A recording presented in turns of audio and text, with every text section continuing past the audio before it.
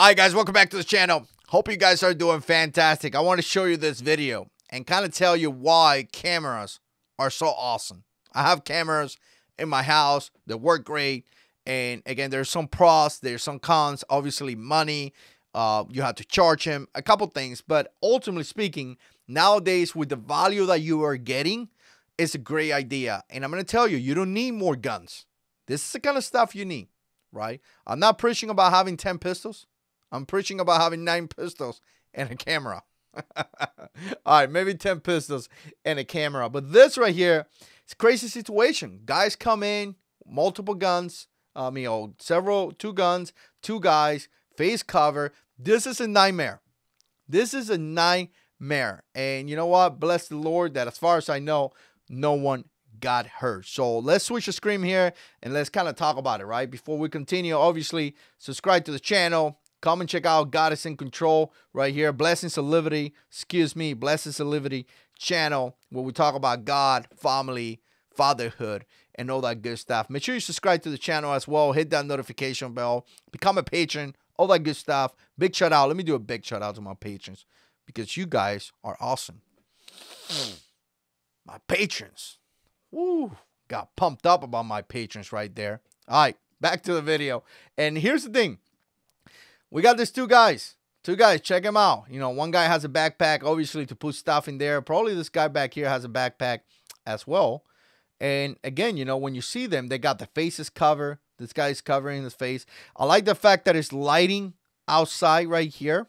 And the lighting is great because obviously it allows you to see outside, obviously, but also allows you to, you know, realize or identify people that are outside with your camera. Some of these cameras do good at night vision, but obviously with lights is a little bit better. So the guy comes here and knocks, and he's like covering his face like they have an idea. To me, it feels like they know that there's cameras or something.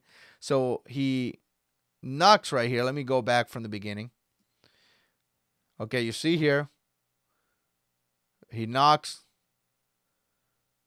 And bam, you see that right there? He has a revolver right there. So again, he pulls out a revolver, he knocks.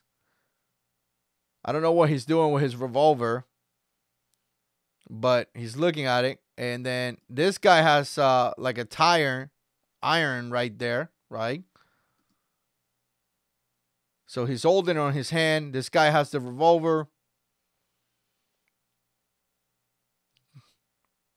Pretty scary. Pretty scary. Guy's holding the revolver in his hand. He knocks again. Now, in this case here, here's the crazy thing about this. I mean, it could go either way in here. If somebody opens the door, bam, he has a gun. Potentially, he's going to put a gun to the guy's face, obviously, and it's going to force himself inside the house. And again, you know, take whatever they're going to take, do whatever they're going to do. Or if no one is in the house because nobody answered, they could potentially break down the door. This is I guess in a way, to me, it's kind of like the level of the criminals.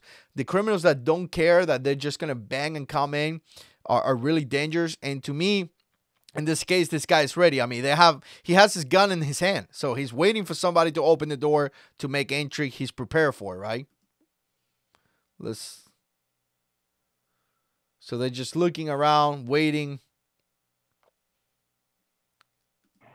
Put a little bit of volume here.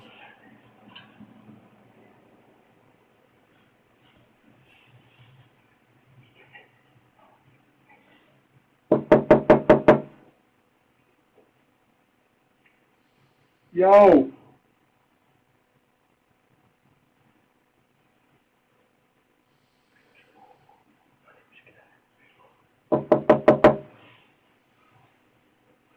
Yo.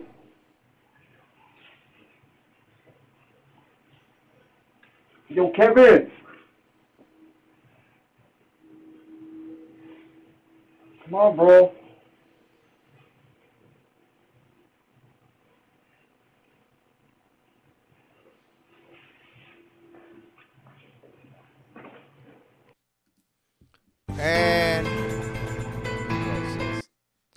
And the left. Now, here's the interesting thing, right? Here's the interesting thing as we do this video.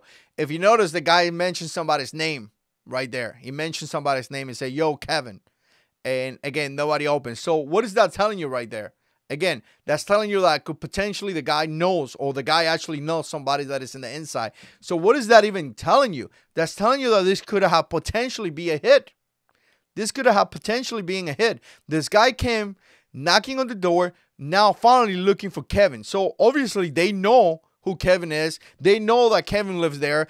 And again, they're asking for them with a gun. So what are they coming for? They're coming to do a hit. So again, this thing right here, I'm going to tell you, when I saw this video, I was like, there is so much to unpack here. Obviously, there's cameras. Obviously, hopefully it was a police investigation, because again, at the beginning, I'm thinking to myself, you know, because I actually didn't see the video all the way to the end when he said Kevin. So at the beginning, I'm thinking to myself, this is just a couple guys knocking on the door, and they're just looking to make entry to steal stuff. But at the end right there, which again, I didn't realize that he called the guy's name in the past. When he called this guy's name in the past, I mean, to the door, yo, Kevin, means that he knows the guy. So now this could have been potentially be a hit, which it tells me something that I wanted to address in the past. Be careful who you hang around with.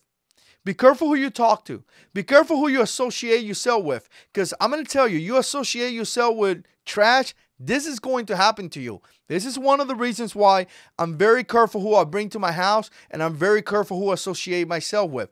If you find yourself in a business, that I've seen this so many times already, if you find yourself dealing with criminals, this may happen to you at one point where they're coming to collect, or they're coming to do something bad to you. So here's a good line of defense. Start hanging around with criminals. You'll be pretty okay. So anyways, what do you guys think? Again, scary situation. Appreciate you guys watching. And as always, God is in control.